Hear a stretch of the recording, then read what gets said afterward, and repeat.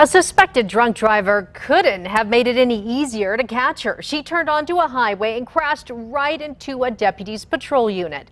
As News 13's Rebecca Atkins shows you, the outcome could have been a lot worse.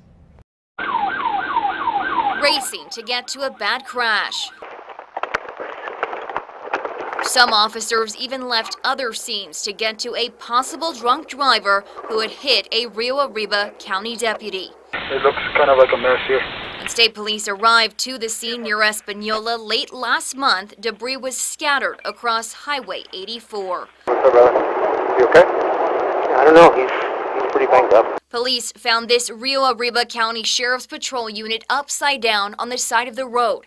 Inside, Captain Billy Merrifield, injured but alert. He was off duty and headed home. This driver right here, possible 47, the one that struck your guys' deputy.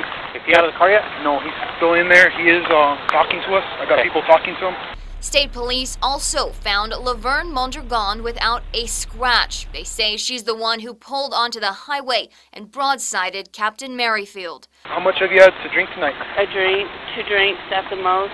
How long ago? 8 hours.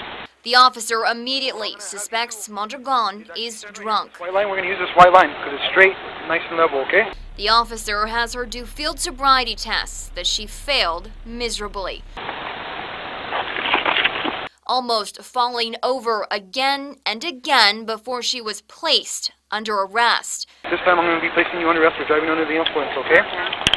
And the officers are thankful that Merrifield managed to climb out of the wreckage in one piece. Rebecca Atkins, KRQE, News 13. The captain did suffer a concussion. According to the breathalyzer, Mondragon had a lot more than 2 shots of Captain Morgan. She blew a .14.